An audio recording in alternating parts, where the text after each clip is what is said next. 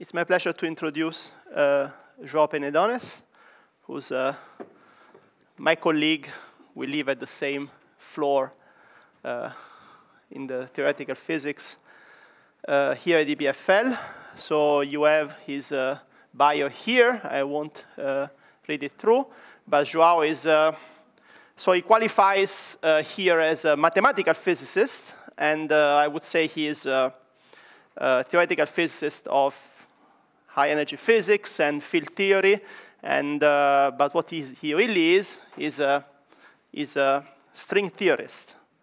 And as you all know from Big Bang theory, string theory is the most consistent theory of grand unification, theory of everything. So after we have seen the experiments on antihydrogen, I think he will explain us the reason of it all today.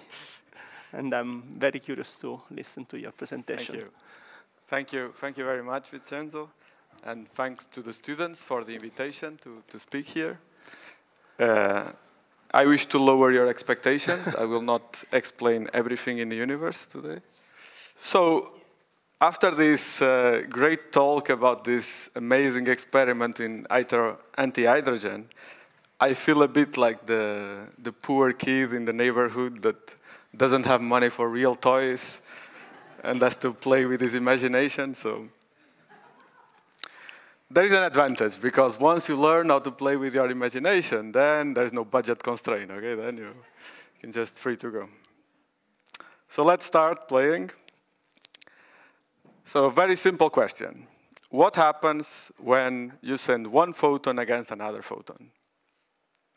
And I'm not crazy. Of course, your experience is that for example, I can look at Vincenzo, and I see Vincenzo. I see the photons that come. I don't see the photons. I don't see myself, right?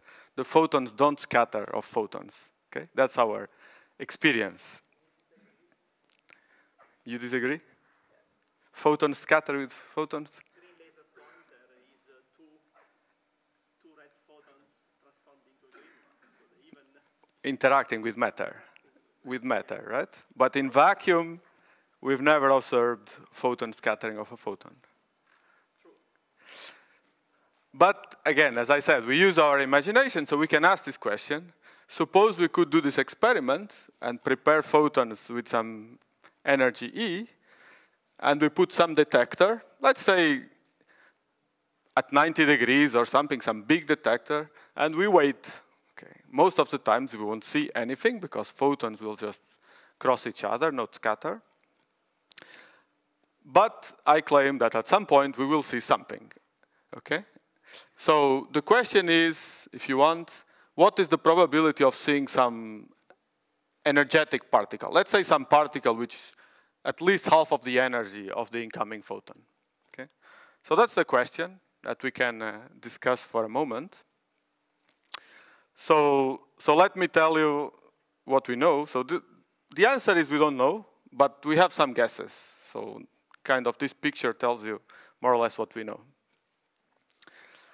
So for very low energies, basically the probability is very, very small. I will give you an estimate in the next slide. And this part, we have a lot of confidence, okay? So we have a lot of confidence that these low energy photons, we understand how do they interact. Then, as you go above, say, the energy that we can make at the LHC, for the energy of the protons of the LHC, then we start to enter some difficult world. And then if you go to photons which have energies of order of the Planck energy, so 10 to the 19 eV, then we really know next to nothing. And then we again have some good guesses for what happens if you make ultra high energy photons, okay? This it's more qualitative, but I will explain what we expect there. And I mean, this is very frustrating because this is not just imagination like coming up with some fantasy world, Game of Thrones or something like that. This is really imagining something that we could in principle do, right? We could just set up some, well, even some laser beam, and the only thing we will have to do to make it very high energy is just to put the laser producing machine moving at a very high speed relative to the other lasing-producing machine. Okay, if we have two amazing rockets moving at a speed close to the speed of light, one against the other, we would see these laser beams colliding at arbitrarily high energy, in principle, right? Oh, so it's a question about nature. It could happen, this experiment. What happens? If we don't know it, we still don't understand the world. So let me explain you in a bit in more detail the low energy part of this plot. So this part we understand quite well. The leading interaction between the photons goes through this process. Okay? It's an extremely rare process. That's why photons at low energy almost don't interact. But it goes like that. A photon can split into an electron and a positron. The other photon does the same. And then the electron annihilates with a positron, forms another photon.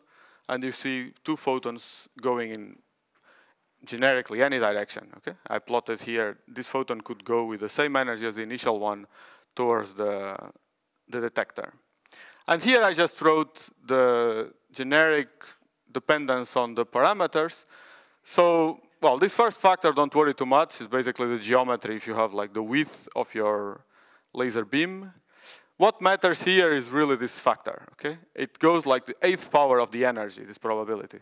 So it's extremely, extremely low at low energies, okay? And the energy that matters here is already a very high energy. Actually, I showed it here, which is the energy that you need to produce an electron. It's already 10 to the 5 electron volts, where I remind you, visible photons are of the order of 1 electron volt, okay?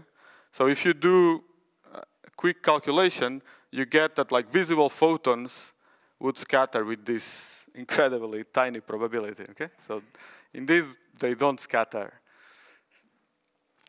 Well, in principle, we could make many, many photons and measure a few. The problem is that then how would we be sure that it was from scattering and not from some impurity in the vacuum or some other problem? But that's not a problem for me. I can just use my imagination. It's pure vacuum. There's nothing inside the chamber. Okay, so this is the lowest energies. So this we know very well because, well, we know the opposite process, right? We know that, we know this process because we know that electron and proton can annihilate into photons, and so we know that this is very well described by the standard model. So now let me go to the other extreme, to the ultra high energy photons. So why do we have good expectations about what happens here? So if you really go to the ultra high energy, what do I mean by that? I mean that you make a photon that has so much energy, like the two photons have so much energy, that when they collide, they will form a black hole. And so it's very easy to estimate. So you just have to know that the radius of the black hole they form is just proportional to the energy, okay? Where this is the Planck energy I showed you before. So you have to have a lot of energy. And then the radius will be proportional to this Planck length, which is a tiny length, as you can see here, okay?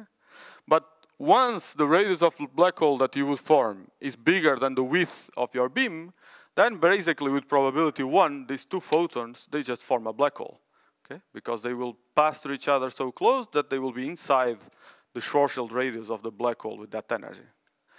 So once that happens, you expect an extremely small probability of detecting a high energy particle in your detector. Because once you form a big black hole, the black hole just evaporates thermally, okay? It's a big object, and it will emit just photons with energies about the same given by kBT, where T is the temperature of this black hole, okay? So this will be for a high energy, for a large black hole, so if the energy is really large, this will be a low temperature, and basically the radiation that will come out will just be soft radiation, so the probability is exponentially small. And this is exactly like you do if you want to know like the probability of like all the particles of gas in a box going, say, all to the half of the size of the box, okay? So if you ask this question, it's extremely rare, right? We have some gas, It's extremely rare that all the molecules decide to go to the left part of the box, but it can happen. It's just rare because it's one very special configuration in the space of all possible configurations of the gas. Okay? So it's the same here. The black hole has a huge number of internal states. Okay? So that's measured by this entropy, which grows with the energy squared. And the fact that the black hole can decay to like just two very energetic particles is an extremely rare event, the same way all the particles inside a box going to the left. Okay? So its estimate is basically the exponential of minus the entropy, which just means it's like one possibility in the big space of configurations of the black hole. Okay, so that tells you that it's very small on the other side, the probability. We also have some good guesses for the intermediate energies. So once you go above the energy required to produce electrons and positrons, that's actually the dominant effect. So in your detector, you will start detecting mostly electrons and positrons, and that's this simple diagram here. Okay, again, don't matter too much about the formulas, but you see it's more likely now it's not e to the 8th, it's e to the 4th power, and it's suppressed by the same type of constants, so this is much more likely event. And there's also, even if there is no charged matter, imagine we lived in a world where there was no electron, there was just photons and gravitons, still there would be some interaction between photons mediated just by gravity, and again, it would grow very slowly with energy. Okay? So qualitatively to be similar. Just here, of course, it's much smaller, the effect, the gravitational effect. Okay? Okay, so that's it. We have this incomplete knowledge. Moreover, there is this contrast that we start at low energies with very, very small probability, and the probability starts growing with energy. And then we know that actually if you go to the ultra high energies, we expect it to be small again. Okay? So something must happen in the middle, and we just don't know how to calculate. But as Vincenzo introduced me, I'm supposed to be a string theorist, so I should know how to calculate these processes in quantum gravity. So let me just, I was kind of afraid of that, so I made a slide about string theory. So what does string theory tell you about this? Can you calculate this in string theory? Well, in principle, yes. So let me just write a formula. So let's say the probability is just a function of this energy of the photon over the Planck energy. Okay? That's the basic probability. It's pre-factor, don't worry, it's just geometry of the beam. We don't need to worry about that now. Okay? So this I'm doing simplifying the world. Since this question is already hard in a world without electrons, let's just think of the world with photons and gravitons. That would be complicated enough to understand. So in that case, it would be just that, just a single function of this ratio. And I can do a Taylor expansion of this function, okay? So I just expand this, like you learn in calculus, in Taylor expansion. And what string theory is good for is to calculate the Taylor coefficients, okay? So string theory can calculate this A1, this A2, this A3. But each one of these coefficients is harder and harder to calculate. And basically, the state of the art is basically maybe this A3. I think for a process of this type, it would be A3, okay? So in practice, this doesn't tell you much about the full function if you want to know when the variable is very large, right? A Taylor expansion is good around the value you're expanding, right? Here, around 0, energy 0. So, okay, to be honest, there are other ways to approach this question in string theory, but they are basically equally non-calculable in principle, okay? So, or in practice, sorry. So in practice, string theory has this problem that the calculations are too hard. And even if we had the full series, we still had a problem of how to actually resum it. But okay, that's a bit more of a technicality. So what to do? We cannot do the experiment because, well, I can ask the experimentalists, but making photons of this ultra-high energy seems to be really much harder than making anti-hydrogen, so it's not going to work. Theory the best theory we know is not calculable in practice, so what to do? So this is my suggestion. Perhaps a better strategy, actually this morning I was thinking about that. One possible strategy was to say, okay, this problem is too hard, let's just go and work in artificial intelligence, because that's very popular nowadays, and maybe in 30 years we'll have a machine that can help us solve this problem. But okay, I'm a bit more impatient, and 30 years I'll be too old anyhow, so I prefer to think of the problem right now. And so our idea is to approach this problem, well, our idea, it's an old idea, but we are thinking about it again, is to approach this problem just from very general principles. So instead of trying to really calculate what you get in a precise theory or what you get in nature, which you cannot do the experiment, we will just ask what are the possible outcomes given that we have to respect several very general principles that we already know about the physical theories. In particular, we know that all these principles apply to string theory. Okay? So we know that whatever answer string theory will give, and even more general than that, we expect that any consistent theory of quantum gravity will satisfy these principles.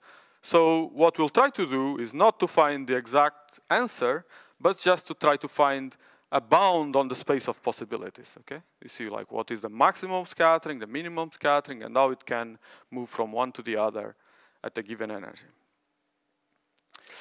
Okay, so this is the dream, and now what I'm gonna do is to explain you a bit about each one of these basic principles, and I'll give you some simple illustration of how this actually can work to tell you something about scattering amplitudes, okay?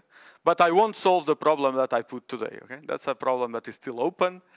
We are actually want to work on that problem more directly, but it's a problem for the future and to motivate you to think about theoretical physics, okay? And I'm worried with time. Can you tell me how? I'm halfway. Okay.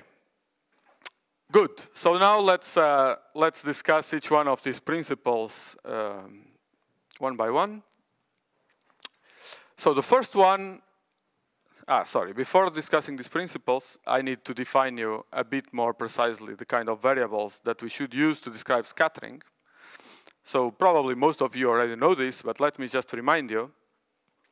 Let's think of this scattering experiment, just for the sake of simplicity, as a classical scattering. Okay, just of particles against some target.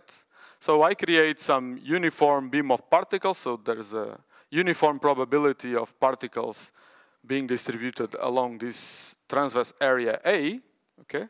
And now I just train the particles against this target, and they will scatter off the target with some scattering angle theta. And so the total cross-section is basically just this probability that I was defining, so probability of scattering at any angle, different from 0, of course, some non-trivial scattering, multiplied by the area of the transverse beam. Okay, that's this one here. If you want a more cleaner definition, would be that, to be like the number of particles that scatter per unit time divided by the flux of particles in your incoming beam. Okay, the number of particles per unit time per unit area. And I mean, it's called total cross-section because if really these particles just scatter off the target as billiard balls, then this total cross-section will be just a geometric cross-section of the target, okay? Really this area of the target when as seen by the particles. So this is just to remind you. And so now, most of the time I'll just discuss cross-section in terms instead of this probability. And so let me now discuss this problem of Lorentz invariance. So Lorentz invariance is just a statement that the same experiment seen by an observer at rest or an observer moving must give the same results. In particular, the number of particles that scatter must be independent of the state of motion of the observer. Okay? So here, I'll give you an example. So if you send two particles, one against the other, with the same velocity, let's say identical particles. So the center of mass, and we are at rest looking at this process, then we are at the center of mass of the collision. So that's one possibility of analyzing the collision. But you can also now be another observer that is moving at the same velocity as particle 2. So particle 2 will look at rest, and particle 1 will just be moving faster. Okay? And so if you measure this scattering experiment in these two reference frames, you must get the same result. In particular, the number of particles that scatter, the total cross-section must be the same. And here I show you how that works in math, if you want. So what happens is plotted here. So I plot here energy and momenta along the beam, okay, along the scattering axis. And you see, in the center of mass, I have 1 and 2. So I have momentum positive and negative exactly with opposite values. And then when I go to the rest frame of particle 2, so particle 2 is stopped, has 0 momenta, only as energy, and particle 1 as faster, as more momenta. And the rule in special relativity is very simple. It's just that the length along this curve here, which is the curve that sets the energy as a function of the momenta, okay, this hyperbola, the length is the same. So the black length here between 1 and 2 is the same as the length between 2' and 1'. So moving from in reference frame is just moving the two vectors along this hyperbola, keeping the length fixed. Okay? So that's if you want the invariant on which the cross-section depends. So that's the first thing. It should only depend on this invariant. Very general principle, results should not depend on the observer. Okay? So that's one thing we know. What else do we know? Okay, so now to explain you this part, I need to also think about waves. So you can also do scattering experiments with waves. So here, I just put waves in water, some frequency omega, and they are going against an island, so they will scatter off the island, and there's like waves going in all directions. Of course, the waves, as they go away from the island, they will decay like 1/r, and the amplitude will depend in which angle it goes. I mean, it depends on the shape of the island, okay? That's a calculation we can try to do, but that's not important. The important part is that the amplitude of the waves as they go out is proportional to the amplitude of the waves as they go in, right? If I put bigger waves, I'll get bigger waves.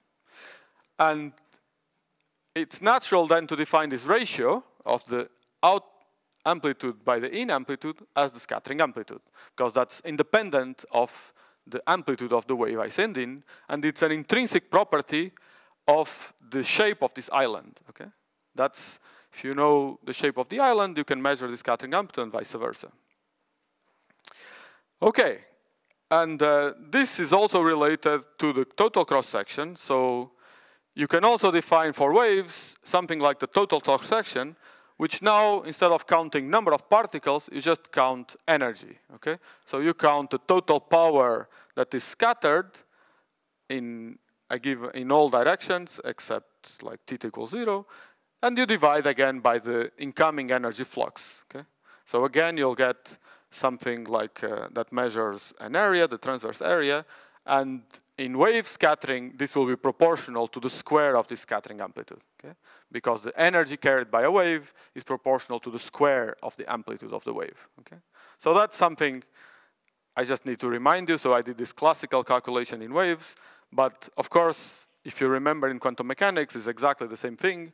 Probability is proportional to the square of the wave function, so we will have the same relation for quantum mechanics for the number of particles to measure the probability in terms of the square of the wave function, okay? So you also have to keep in mind that the scattering experiments have a wave nature behind it. Okay, and now I can explain the other very important property that we know, is that it's causality. So if you send some wave at some time, you can only get a scattered wave after. You cannot get it before, okay? There is causality in our world. So if I plot here the wave, so this is the incoming wave in black. It was 0 for negative times. then the outgoing wave must also be 0 for negative times. Right? You cannot get the wave out before you send it in. Okay? So that's causality. And now I have here causality equals analyticity. So this is the most technical slide I have. So if you know complex analysis, you will enjoy. If you don't know complex analysis, you should learn it, okay? So take it as a motivation to go and learn complex analysis, because the argument is extremely simple once you know it. If you don't know it, just don't worry about my arguments. It's just this second part of the slide. It's just so beautiful that I could not resist, so let me put it here. Okay. We are here in time. Causality is obvious in time. So we do Fourier transform, and we go to frequency. Okay, so time goes to frequency. This is Fourier transform. Okay, every physicist knows Fourier transforms. And now, what is this statement that the amplitude in real time is 0 for negative time? In Fourier space, it's just a statement that the Fourier transform is analytic in the upper half complex plane in frequency space. Okay, so if you know complex analysis, this is relatively obvious, because if the function is analytic on the upper half plane, you can just do this integral for negative times by deforming the contour up into the alpha half plane, and you get 0. If you don't know complex analysis, this was complete magic what I said, so I apologize for that. But you should go and learn, because it's really a beautiful subject. So the conclusion is that causality tells us that both of these functions, the incoming and the outgoing, are analytic in the upper half plane, and so the ratio is also analytic. Okay? So this is a very important property, causality, in theoretical physics is encoded into this very mathematical property, which is not intuitive at all, which is analyticity in the complex energy space. Okay? So this is, okay, this is what it is. Okay, and now I just list here two other essential general properties. So one of them we call crossing symmetry, and I have here these drawings. So this property is, well, you can think of it as particle physicists usually say, like an antiparticle is like a particle moving backwards in time. Okay? So that's a bit of a mysterious sentence, but in practice what it means is that if you know the scattering amplitude for a process like that, A plus B go to C plus D, so A, B, and C, D are like types of particles, then you can just invert and you transform, say the particle C becomes, instead of being a final state, becomes an in state, so I just change the momenta from P3 to minus P3, so it becomes an incoming particle. And I have to transform it also to an antiparticle, so A plus C bar. And I can do the same, for example, with particle B. It was an incoming particle, and I flip it to an outgoing particle. Okay? So the scattering amplitude of A plus B is the same, sorry, AB goes to CD is the same as A, C bar goes to B bar, D bar. The bar means antiparticle. Okay? So this is also a general property of quantum field theory and also of string theory. It goes through. And this is also very constraining, especially if you have particles which are their own antiparticle, then it means that you can trade final state with initial state and get some non-trivial constraint on your scattering amplitude. And the final general observation is that probability must be conserved. So if you sum all the possible final states, all the final possibilities, you must get 1, right? The total probability must be 1. And that also gives you a constraint on the sum. So as I said before, probabilities are just the square of these scattering amplitudes in quantum mechanics. Okay, so this was, if you want, a quick illustration of these general principles that we already know about the scattering amplitude. And now, the next slide, I will just give you like the simplest possible illustration of what we can do following these general principles. So let me take the simplest possible example. Okay? Simplest possible example is I just have one dimension. Okay? So particles can only scatter, either they scatter backscatter or they just go through. Okay? There's no angle. Imagine that you have like some thin wire and you're studying excitations on this wire. That's actually something we can do. We analyze even in experimentally. And so in particular here, it doesn't really matter these equations, but the statement is that if you want to conserve energy and momenta, which of course you have to conserve, that's also a basic principle, then these two particles, they can either just go through exactly with the same momenta or just backscatter, just changing the momenta. Okay? So it's exactly like in billiard balls. If you have a frontal collision, they will just permute their momenta. Okay? There's nothing else to do.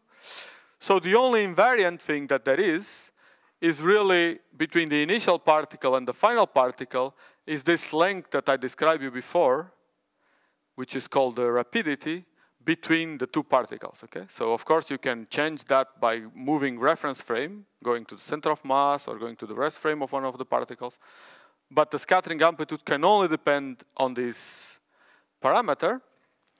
And now, so what you want to do, what you know, is that the scattering amplitude is a single function, a function of a single variable. Yes, I'll finish in 1 minute. And what do we know about this variable? Well, I will just list for you here the properties. So if you go back, I mean, this is a bit technical, so I'm just writing these equations so that you have something concrete to look at. But what I'm saying is that if you go back and go through the list of properties that I explained before, you get that like crossing symmetry gives you a specific reflection of this function. Unitarity gives you that the square for real rapidity must be less or equal to 1 because that's the probability of going to two particles, to two final particles. And then you also get some analytic behavior because of causality, okay?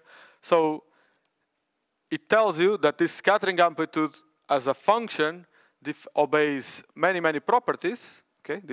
Basically this list of properties. And now you can ask questions. If I assume all these properties, how can I change the scattering amplitude? What is the most that it can scatter at a given energy or at another energy, okay? And that allows you to get non-trivial bounds in the space of scattering amplitudes, okay? So I don't have here results for the photon because the photon is a bit more complicated, has some helicity states. We are working on it. So maybe in 1 or 2 years, if you invite me again, I will explain you the photon case. So I will just conclude like this here and just summarize in the following way. So my message for you is there are many important open problems in fundamental physics. It's not just a question of being able to do the experiment or not. There's really things that we don't know the outcome even in principle. So fundamental physics is still very much an open subject. And in many cases, we cannot do the real experiments, but we can still make a lot of progress just by imagining them, okay? As long as you use the power of math and logical consistency. Okay, thank you very much.